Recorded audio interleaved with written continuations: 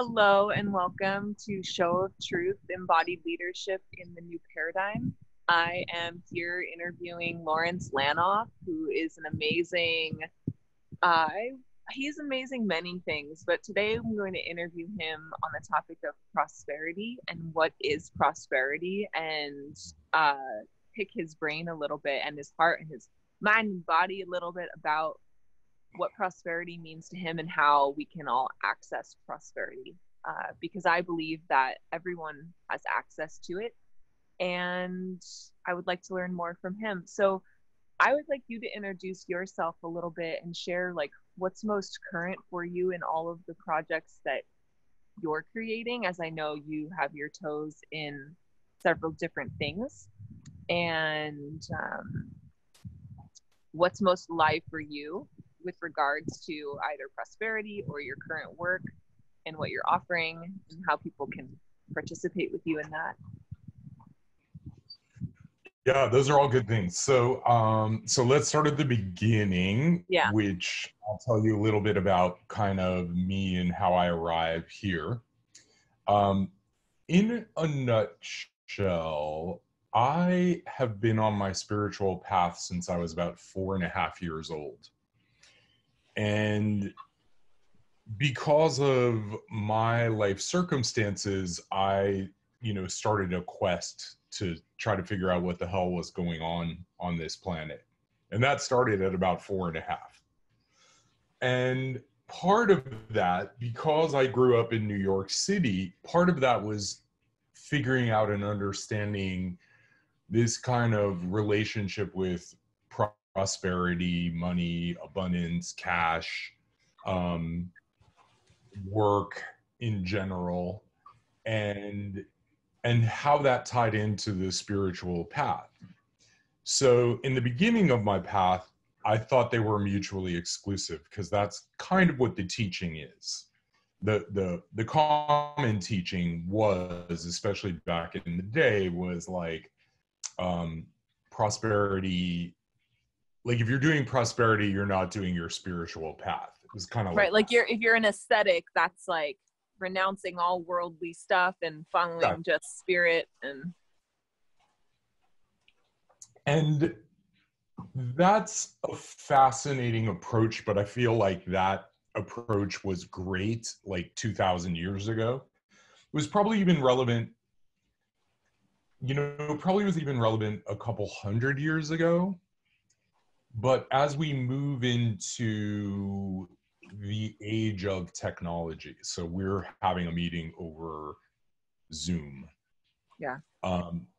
This is a miracle. I mean, we're in different parts of the world. We're connected by this thing that is the internet, and we can have this. We can do the impossible. If you talked about doing this even 50 years ago, it would have sounded like space age. So as technology and digitizing comes into life, that I predicted this in my book. So one of the things I do is I write, and I like to write creatively. I also like to write about expanding consciousness and, share my insights on my spiritual path. But I very quickly realized that that technology and spirituality were sort of on a collision course, and how people adopted to this collision course was going to adapted to this collision course is going to change how we move ahead as a culture. And for the most part, I don't think we're doing it all that well, to be honest, but part of it is because the mythologies, like you just said, the kind of the idea of the ascetic who sets aside everything and just listens to spirit, like that was great in a different world. But in this world where we're connected through phones, technology, electricity, ideas, YouTubes, all these ways of sharing, that's just not possible. So it puts you in touch with what is possible, and then that's part of what brings us to this conversation. Yeah. Like, it also puts you in touch with what I would call upward social comparison, which is kind of the kryptonite of the ascetic lifestyle. Yeah. Well, it's interesting. So there's been a couple points right. that you've shared about that I would like, if you're okay with me expanding on right now, I would like to really go in, like, just a little bit into this aesthetic Sure. thing. And the reason being that, first, I have a yoga teacher that expresses the humor in how his teacher is like, you want to know what the highest level of yoga is? It's having a job and having a family and like being in the world. And that definitely speaks to what you're saying is, in a way, for me, I feel like it's advanced yoga to try and bring these spiritual practices out into our world and like somehow merge them. So I understand why people might be doing, quote, poorly in this. And in my own journey, I focused on the spiritual qualities as things I wanted more of. So in all of my planning and what I was creating for the future as a child and up until very recently has been, I'm going to cultivate these qualities like unconditional love, inner peace, resiliency, trust, devotion, bliss, joy, ecstasy. And I thought, in my ignorance, that having these spiritual qualities was almost more benevolent than seeking money, and that as a direct association, if I followed these qualities, that I would inherently have financial prosperity. And I will be an attest to that that's not actually how it works. And I'm wanting to hear a little bit of wisdom for you on how it doesn't necessarily, like, money is its own thing. Money is its own frequency. And just because you have peace, love, joy in your heart and are spiritually minded person doesn't mean that you're going to have money. And how it's like, my question for you is, how can we interact with it in a way that it's like you're on purpose? I experience you as being on purpose. So how do you remain on purpose and integrate having a lot of money and remain in integrity with spiritual principles? It seems like that could be a really confusing soup for people to navigate. And what would you say about navigating that, like making that into a beautiful soup versus like a messy shit show? Right.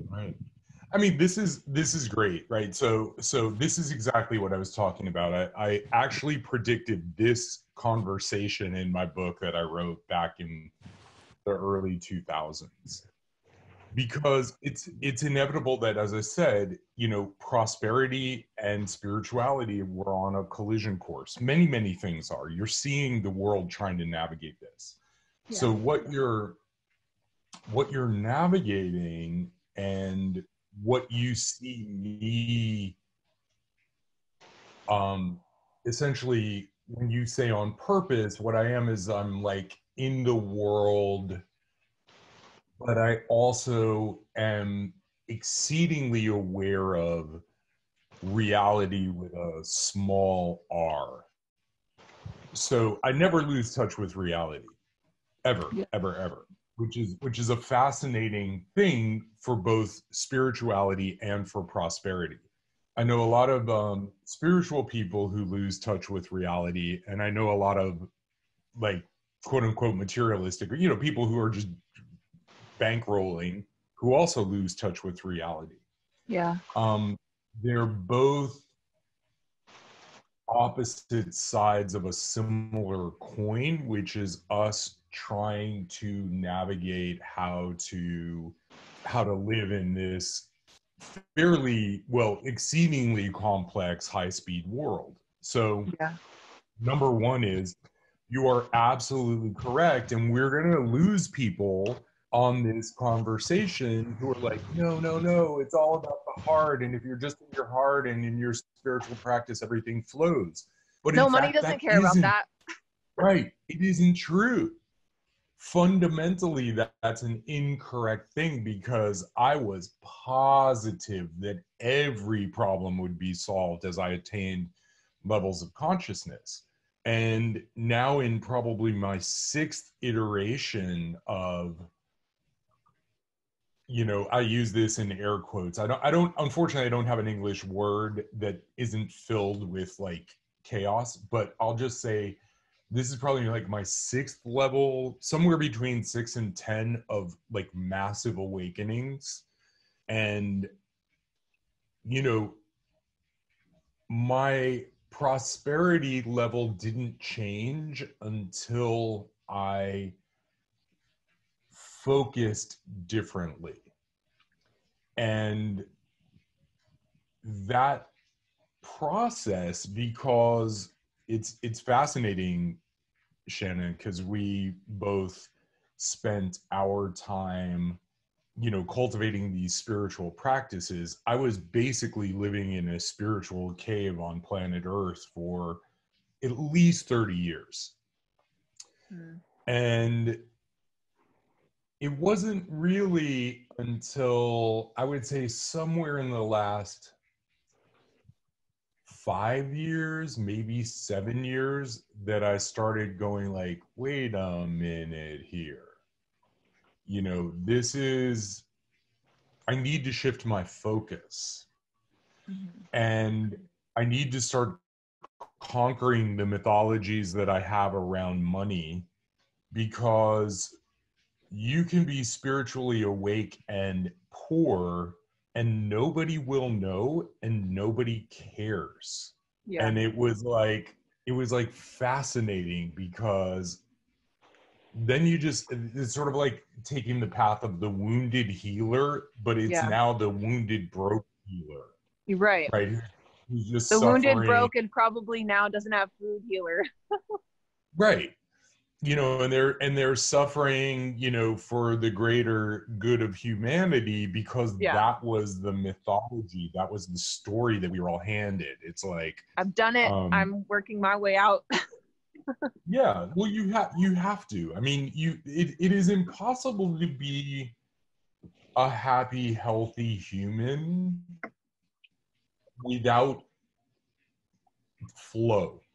Flow is everything. And we're energetic beings, so you understand the flow of energy. Yeah.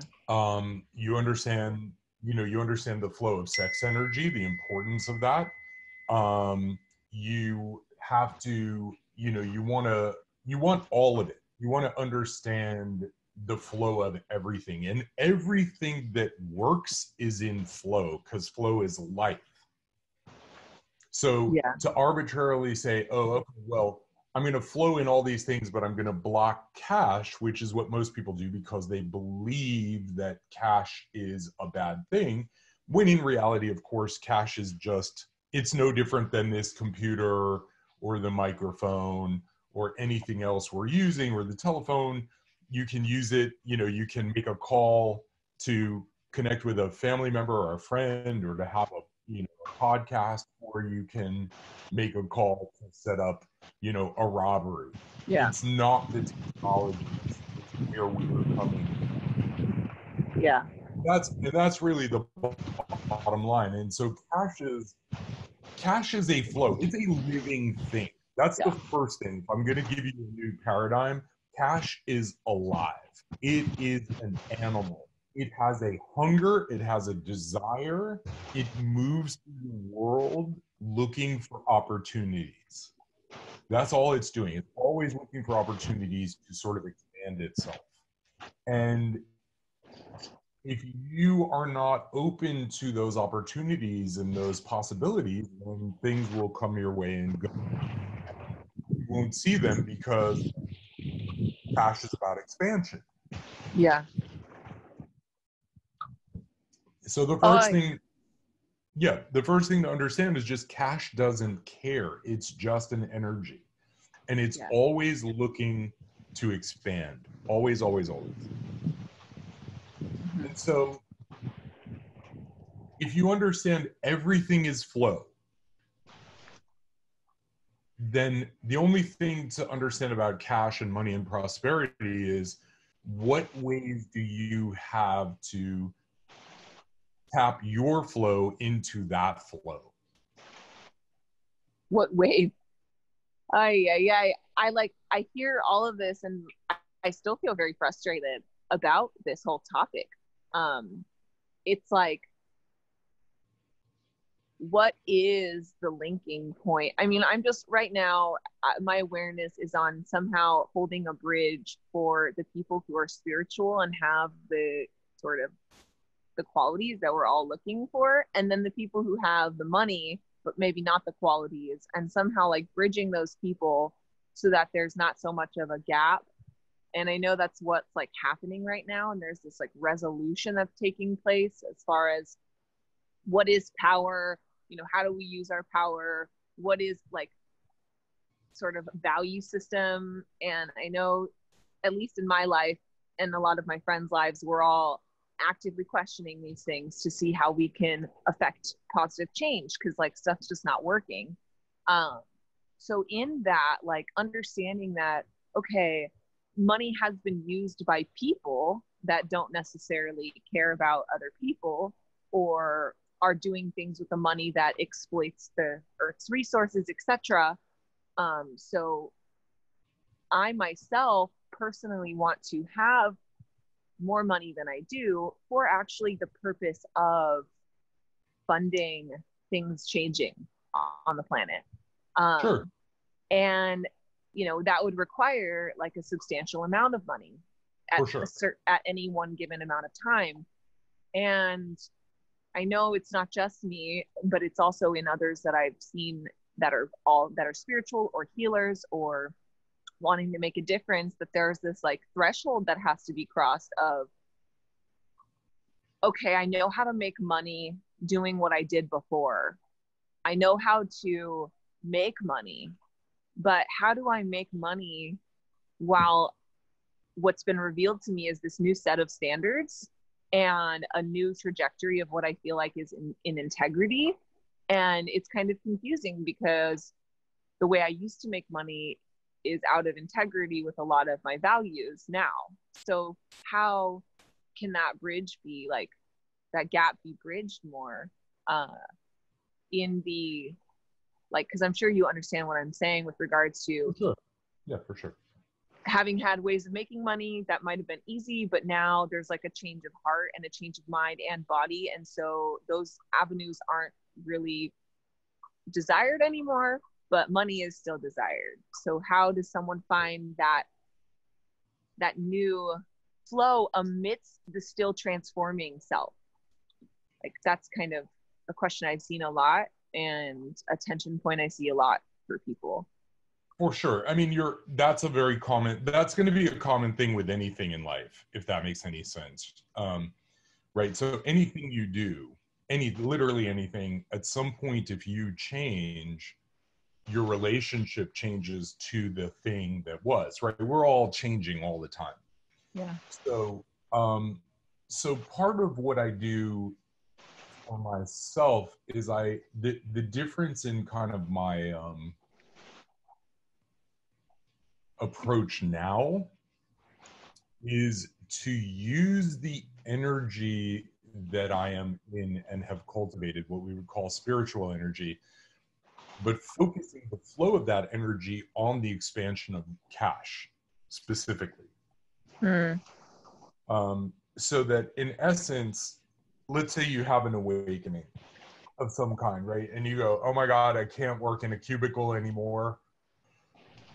I need to do something else. I just have to, right? I can't, it's just too much conflict. I've had that at various moments in my life.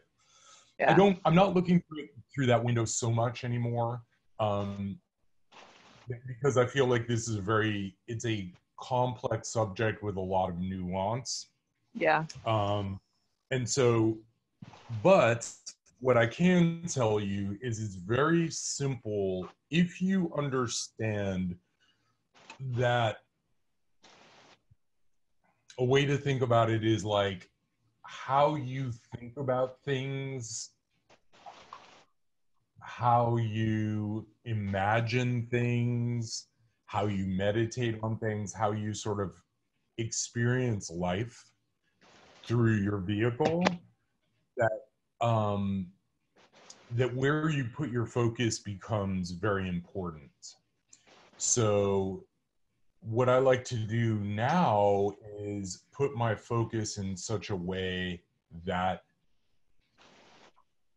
I'm expanding my consciousness and focusing the expansion of consciousness on the expansion of cash, and not really worrying about the form so much as opening my awareness to be open to opportunity. And if you're if you come from a traditionally spiritual background, that in itself is a revelation. Just that Mhm. one idea, right? Just wait, I can take my expanded awareness and shift it towards cash, and I'm not going to go to hell. What? Or go to the bardo. Um, and as you start to understand those more complex thoughts, what you're doing in essence is opening your consciousness to possibility. So I don't think there is a path to what you're talking about, but rather there's an expansion of awareness and consciousness into the physical world that still allows you to be based in who you are at your Thank core. you. Yeah. I'm expanding my consciousness right now. Beautiful. Yeah, as you should. I mean, I do this every day because and the other thing we have to do and we have to share with people listening to this is like really the idea of just total forgiveness for all the stuff you got wrong to this point. And when I say wrong, I don't mean morally wrong, I just mean incorrect. Like you had an incorrect map, and that incorrect map causes a lot of pain. Like believe it, I remember early on in my spiritual path. um I have this incredible jacket that I had bought with my hard-earned money, and I was like 19 years old, and it's just this beautiful jacket that I loved. And it was like this Italian super duper special leather, awesome, amazing. And I remember I was heading to at that time I was heading to Oregon to hang out with Bhagwan Sri Rajneesh. And I remember one of the sannyasin at the time was like, you're gonna have to give all that stuff up. And I felt so conflicted and so ashamed about all that, just having to like, let go of everything.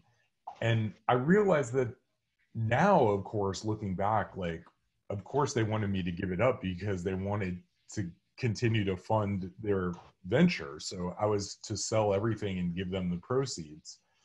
And, when I look back at that, it's just hilarious. The magic trick was right there, right? Which is, we're more spiritually evolved than you, so give us your money. And it's kind of cute when you look back now, like you have the wrong map and make decisions based on that incorrect map.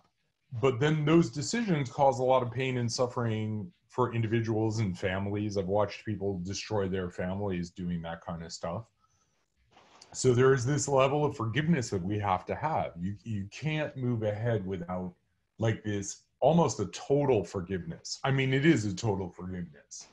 And Mhm. really, really, like every time you feel pain and pangs, and even as I'm having this conversation, I'm like, oh damn, there's something else I need to really lean into and forgive, because Yeah. I can't go back and change it. Carrying it with me isn't what I want, because I love to stay in, elevated ecstatic states of consciousness, Yeah. and worrying, being angry about being duped, which is essentially what happened. That that doesn't make sense, right? Because it's like that's something that happened long ago. I don't want to. Why am I carrying that now? Yeah. But you carry it now because your mind thinks that, oh, if I'm still angry about this, it's going to protect it from happening in the future, or it's going to, somehow change the past, because the mind has no sense of time. So it's just like, yeah, I'll be angry now, and that anger will somehow change the past, which of course it can't, but it doesn't know that. So the balance is, in essence, you have to be the butterfly and the worm, in essence, the caterpillar, and shed everything. Yeah. Everything. Just like, yep, that didn't work. Boom. Yeah, I messed that up. Yeah, I got that wrong. Yeah. All of that goes away. Yeah. So you Yeah. have space to cultivate more of what you want. And that is really where people get into trouble.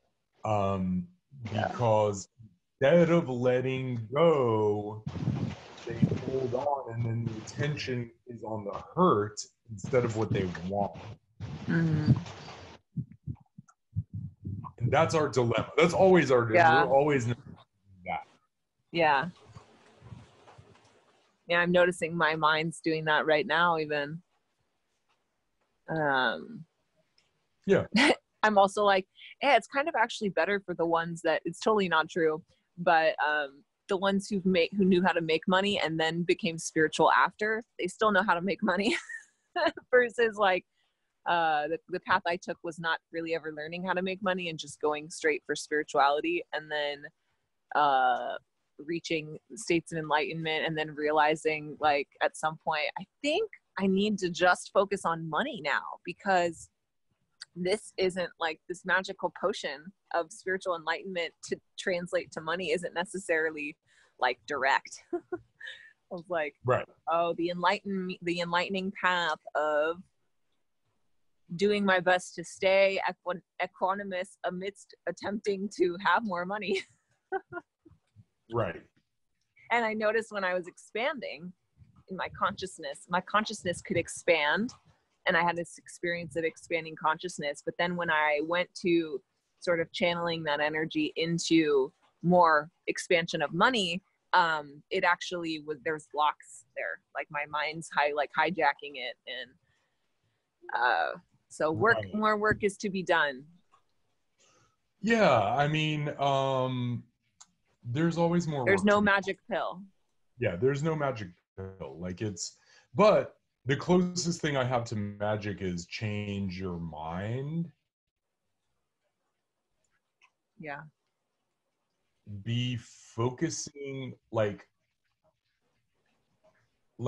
if you open your consciousness to that money is not moral, right? It's not a moral, you can use anything for anything. So if you can take that idea in, we're good. If you can't, and you're in the morality of it, then it still becomes a problem. Mm-hmm. And so we want to kind of move beyond morality. So it's more like, okay, I'm freeing myself of my past limited thinking, so I am more open to future possibility. And really, that's what this is about. It's not that we, it's not necessarily that we chose a spiritual path on our path, then it's more that we closed the door to the other thing because of our belief in immorality, Mm-hmm. or counter action. So if you can expand your mind to the point of saying, well, it's no different. You can use a phone in 100,000 different, but in a billion different ways. Some of those will be bad for some people, but if you don't use the phone, you're out of the game completely. You're not even in the game. Right. So it's learning to live more nuanced, and then kind of release whatever beliefs were of the past, and then step into being open to the ways in which money can come to you in ways that are more in alignment with how you want to live. That's really it's like obviously easier said than done, but one of the steps is total forgiveness. You have to completely forgive everyone, everything, just bloop, and kind of you might have to do that for months. I mean, I'm doing some version of that every day. Yeah. Because if we don't do that, then we're screwed. So Forgiveness is really important. I thank you for that reminder. Get to my forgiveness practices. What's that? I said, get to my forgiveness practices. Right.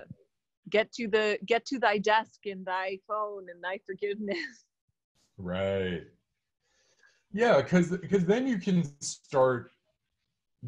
kind of start fresh and just be open. And really the secret to cash is being open. It's like turning your mind towards what are the opportunities, because cash is alive and it's always on the move. Yeah, and it likes to be shared and spread and it's played always with flowing. and Absolutely moving. So moving and grooving.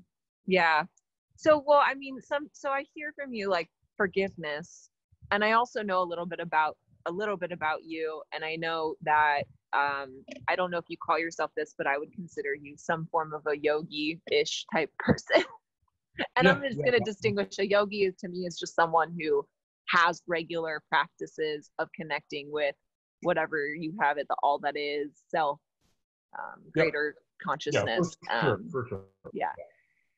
And the meat and bones of this would be, and this is like where I'm going to lose myself even, but is that I'm joking.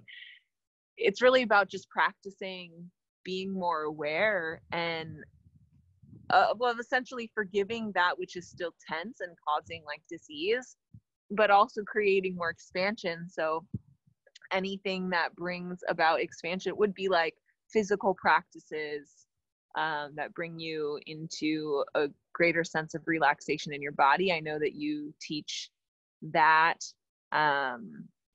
Is there anything else that you do and that you practice and that you teach that is and not necessarily like what you might recommend everyone, because everyone has their own thing, but what are constants for you that you will never give up because you know that they're integral to having the life that you want? Right. So the constant is feeling good. What are you doing to optimize the way in which you move through the planet? So, the basics, really, this is what the yoga is all about. Yoga is about having your body be strong and supple to handle the kind of physical challenges of existence. So you need to be doing some physical practice, because that's just essential. That's essential to life. And again, everything, you've got to come back to the idea of the telephone. You can make any kinds of calls with a mobile device.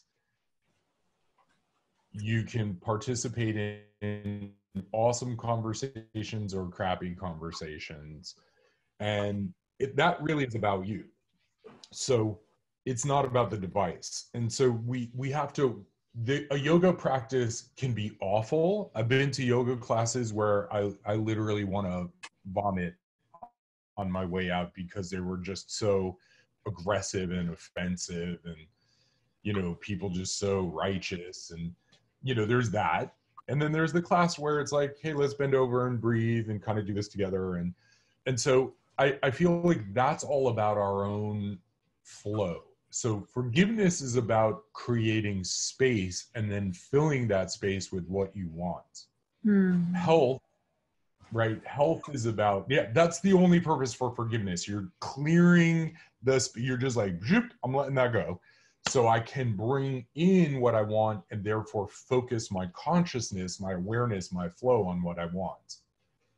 That's the thing. Your body has to be in shape. Your diet has to be good, because those are two things that will destroy you faster than anything.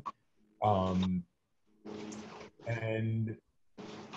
then every day before I go to sleep and when I wake up in the morning, I make sure that I'm letting go of the crap that didn't serve me and focusing on what I want. And so and what I want is, I want my consciousness to, as much as possible, be in the flow of the universe. I think you said be in alignment with the flow of the universe. Yes. Yeah. I want that too. Yeah. And so I know, no matter whatever my financial situation is, no matter what, I want my consciousness in a state of flow, openness, suppleness, and expansion. And people always think I'm younger than I am, because like my energy and consciousness, man, it's supple. It's like boom, drop it, new thing, fast.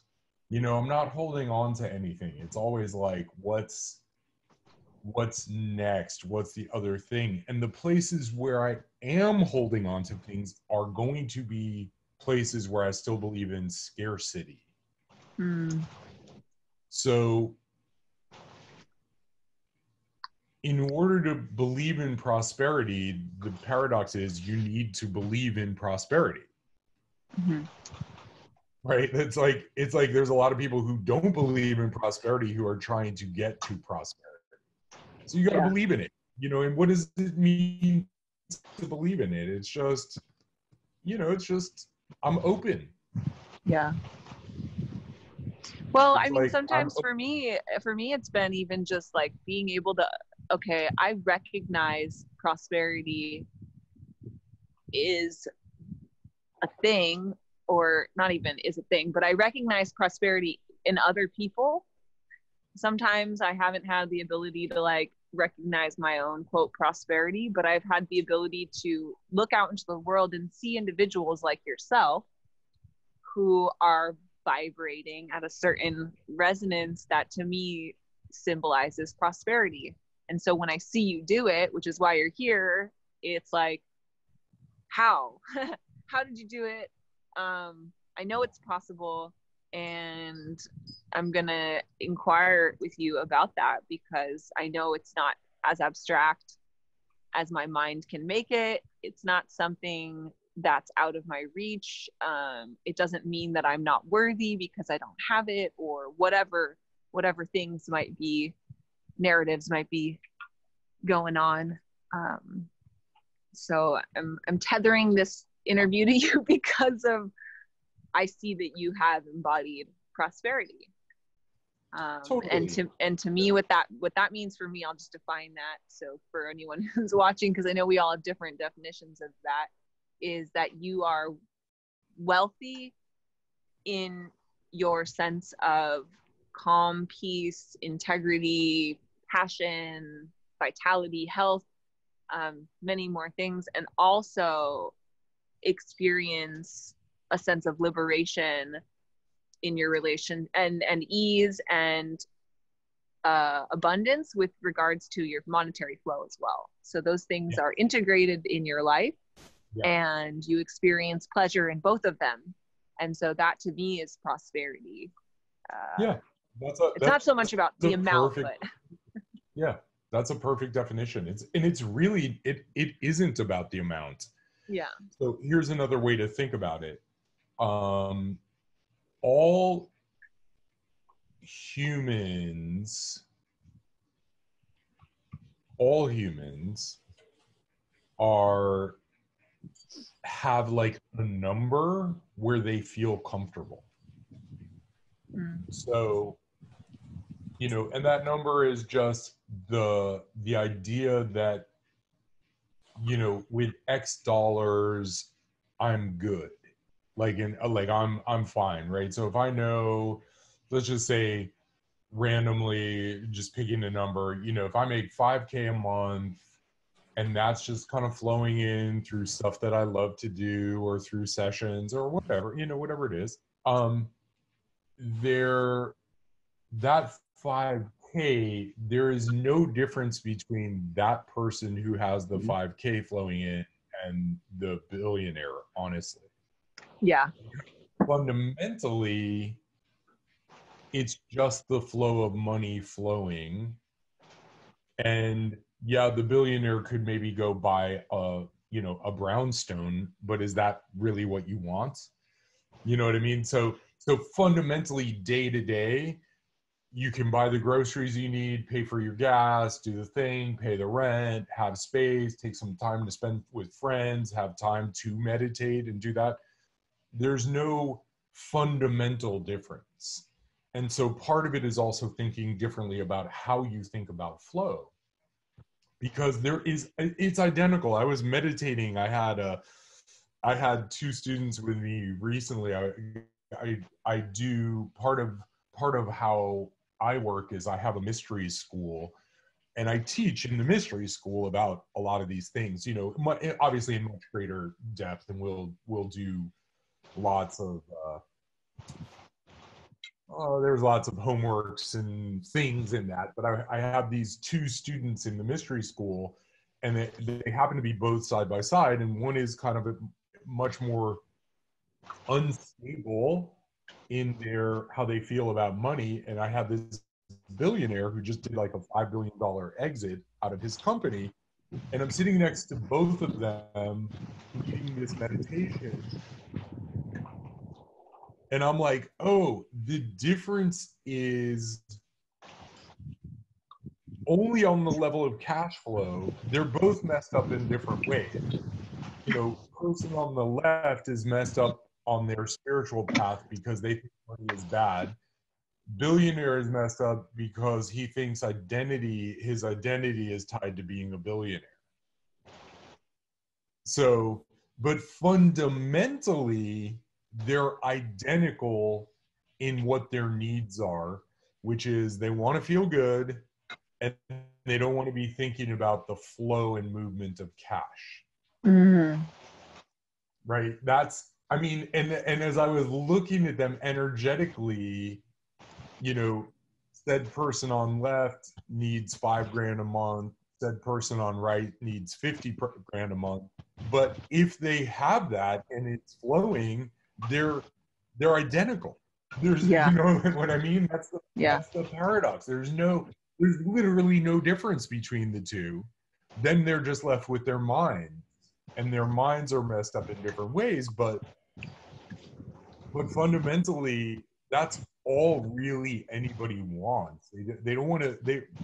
Where people get messed up is they're worried about the future and not having coconuts to feed, themselves or any up on the streets or like that. So there's a lot of things going on here at this moment in time, because this question and how we think about money it has to radically change, and not necessarily even in a revolutionary way. Just simply the fact that jobs are going to be they're not going to be they'll just disappear, because there are going to be so many things that can be much that function much better if they're automated.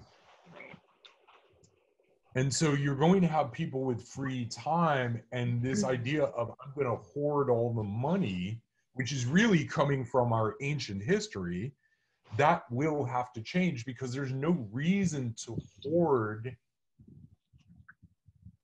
at the level Anything. that people are hoarding. Yeah. There's just no reason. So now we will have to figure things out, where what happens if, for example, there's a UBI, a universal basic income, or something where people are just not worrying about that $5,000 coming in, let's say.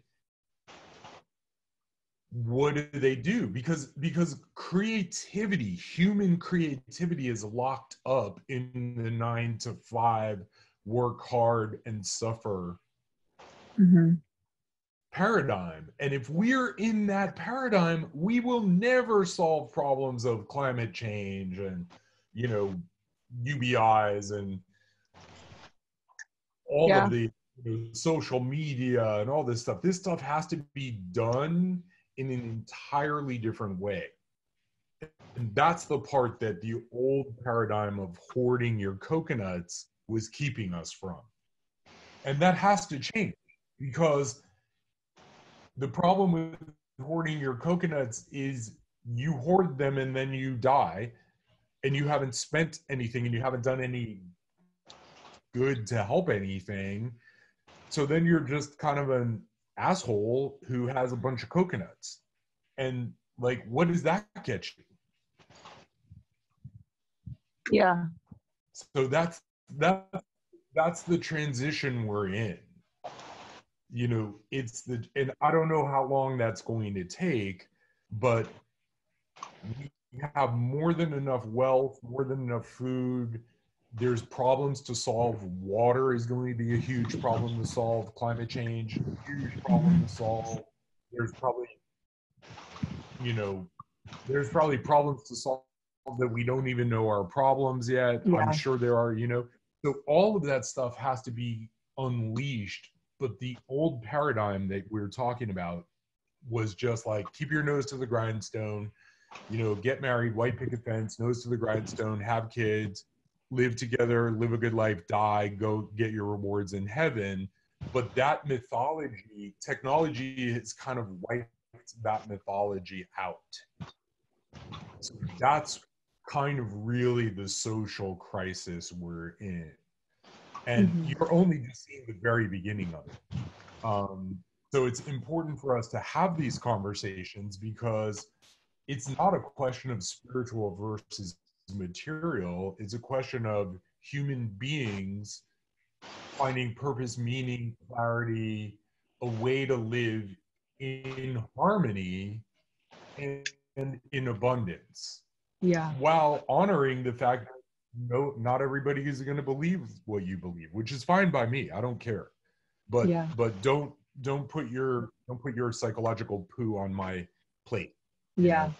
You and me.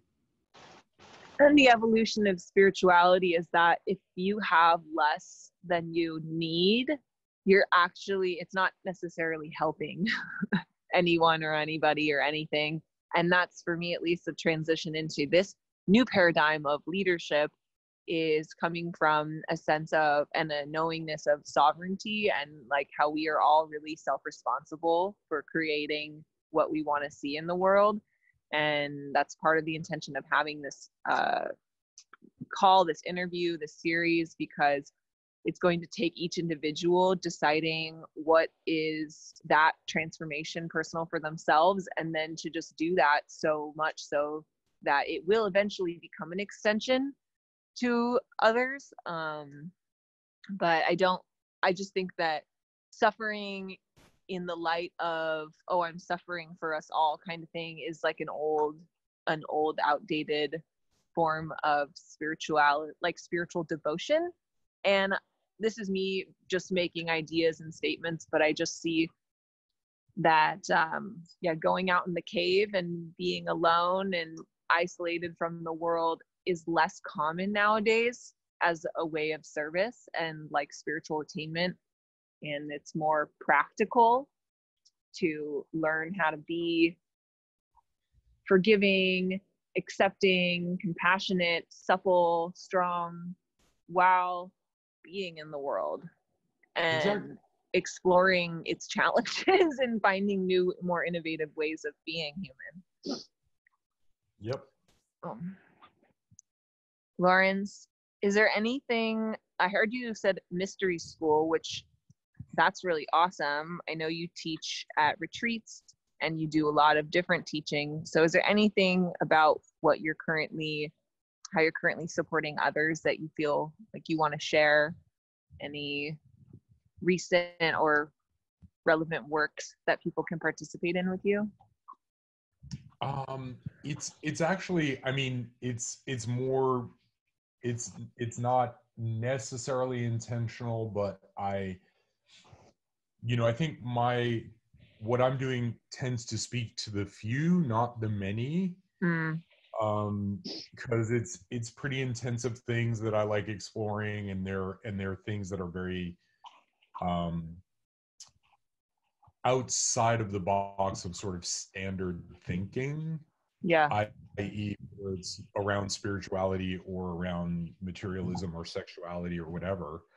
And so my mystery school which is really what I'm excited about. It's a nonprofit that have been putting together for quite a long time. And it's just like, that's the place where I do want to give people opportunities to handle trauma, handle shifting and rearranging their brain around things. So ultimately, I'm working towards creating the balance between technology and spiritual practice, and utilizing the best of all the things we have available to change our brains and our minds for a better, more connected, empowered life. So that's what I'm excited about. That's what I'm working on. And I will, I do videos that'll appear on YouTube, or let's say Insta, and I'll also do calls, like from time to time, for people to just come and meditate and kind of clear space. So there's no easy way to there's like no easy way to necessarily participate with what I'm doing. Okay. But if somebody's interested, you could always email or connect through my website or whatever. And as I'm a little bit like a mad shaman, not paying as much attention to technology as I probably should, but I just can't. So unfortunately, as you know, it's kind of like people really have to track me down. Yeah. And it's just because I'm not, I want to find the people that are really really. So if I'm really, really interested in your mystery school and I'm super dedicated, I'll track you down. And if I'm interested in just like poking around more, I can find some YouTube videos of you. Exactly. That's right. Sharing some stuff. A lot of YouTube. You do have social media contacts, but we may get to experience fairy dust responses from you or not. Exactly. Based on where you are in the world and all the other things you're doing too. Yeah. So that's the most concise that anybody has ever. So thank you for nailing that. That is 100% true. And that's okay. I like your fairy dust, and I'm really grateful that you've shared some of your fairy dust here with us, whoever is watching, and myself. And all the relevant fairy dust links will be provided for you. And is there anything you want to say before ending it? This has been really powerful for me, and I will be digesting it. Here's what I have to say. Let's really summarize a technique Okay. before we go. Number one, get into a meditative state, whatever works for you. I typically like to do it first thing in the morning as I'm waking up, last thing at night before I go to sleep. Get into a meditative state. Be at least willing to forgive and release everyone and everything that has come along to screw you on your path. Right? So we kind of want to really just let go of all the stuck, sticky places, because that's not who you are anyway. So if it's not who you are, then you might as well let it go.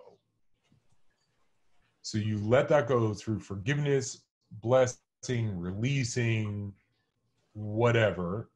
That then creates space, which you then focus this new, creative, prosperous, energized, empowered energy on and with.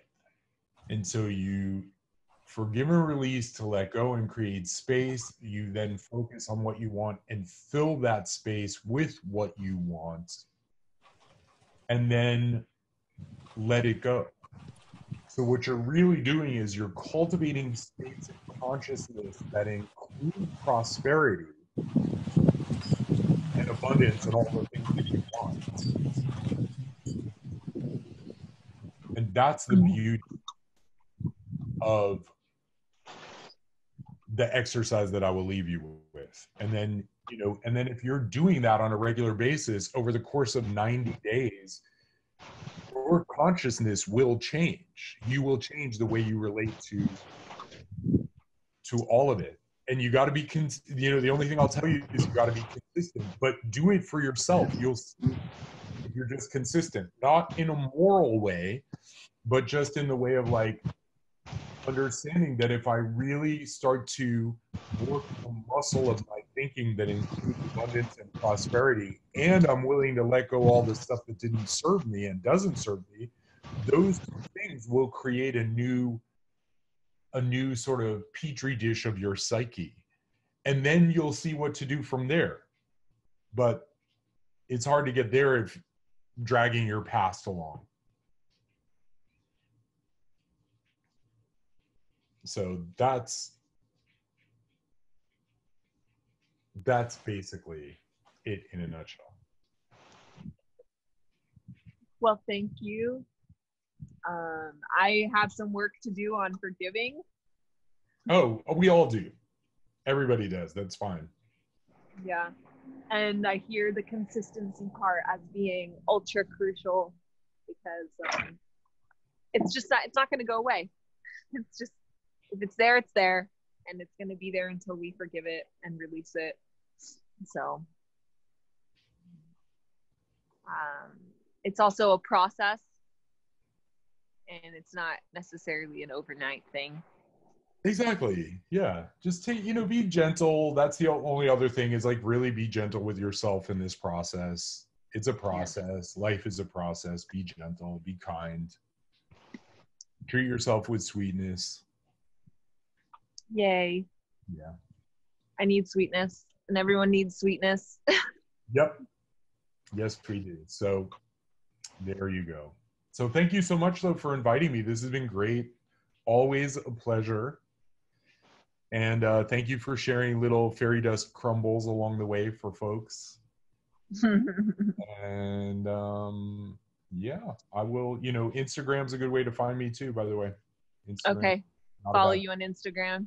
Yeah, that's a pretty good, it's a pretty good, it just is an accessible platform. So. Okay. Yeah. You post on Instagram. Cool. Following you on Instagram now. Fantastic. All right. Well, we'll talk soon. We will talk soon. Sending lots of love and abundance and prosperity to everybody. And I'm going to do a meditation right now, and I'm going to send that energy and prosperity and abundance and that shift in consciousness to everybody who has participated in this experience, yourself included. Thank you. You're welcome. Thank you. It is my pleasure. And until we speak again, Fantastic. have a beautiful day. Thank you. You too.